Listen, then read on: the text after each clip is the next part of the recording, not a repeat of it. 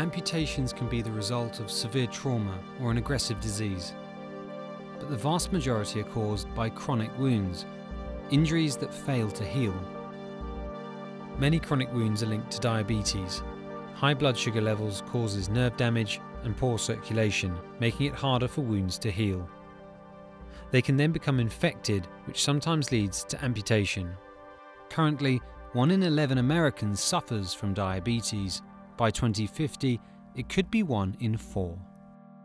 Some wounds are treated with skin from pigs or human cadaver. However, both involve a high risk of failure and disease transmission. It's led to an unlikely discovery.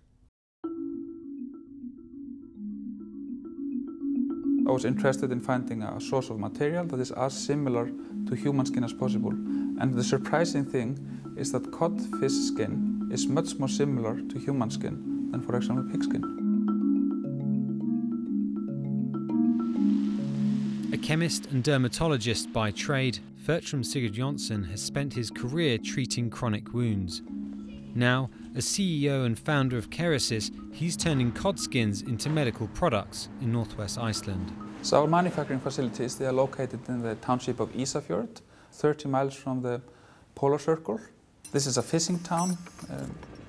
Fish is caught, processed in a fish processing plant, and we collect the skins.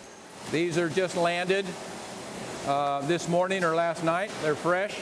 This one is rejected. I'm examining for blood. A lot of times blood will bleed into the skin, and looking for parasites, looking for holes. I don't like that one either. This one's looking pretty good. Yeah, this is a nice, beautiful one. Doesn't have blood spots, it's whole, no tears. Once the best skins are picked, the Kerecis team get to work on transforming them into medical grafts. The first step in our manufacturing process is to descale it. We want to remove the scales from the material. Then we put the skins into a solution that cleans the skins and gently removes all cells. And then we move it into our clean room, where we remove all the liquid from the material in a gentle manner, while preserving the three-dimensional or the porous scaffolding structure of the material, which is very important. It's too small for the human eye to see, but this is what Kerecis says is vital to accelerating the healing process. The cell structure of the fish skin recruits the body's own cells to form healthy tissue. It's then gradually incorporated into the closing wound. Across the ocean in New York's Mount Sinai Hospital, Dr. John Lantis has been using Kerecis products on his patients. This is actually what the material looks like a week after being put on. The outline of the fish skin is actually around the outside here. This is fish skin that is not active on him. The rest is fish skin that's deeper in the wound.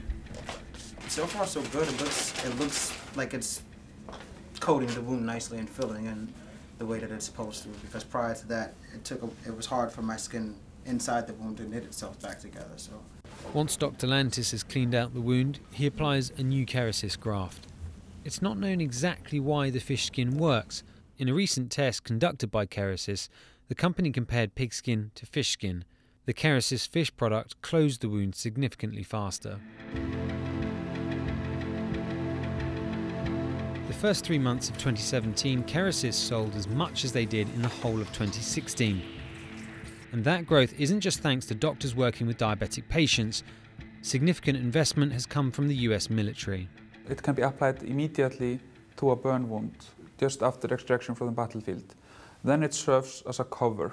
It reduces pain, and it is antimicrobial, so it prevents infections.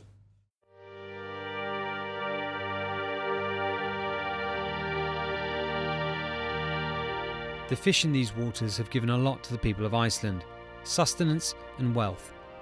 With Kerecis products costing up to $1,000, what was once a byproduct fed to farm animals could now be the most valuable part.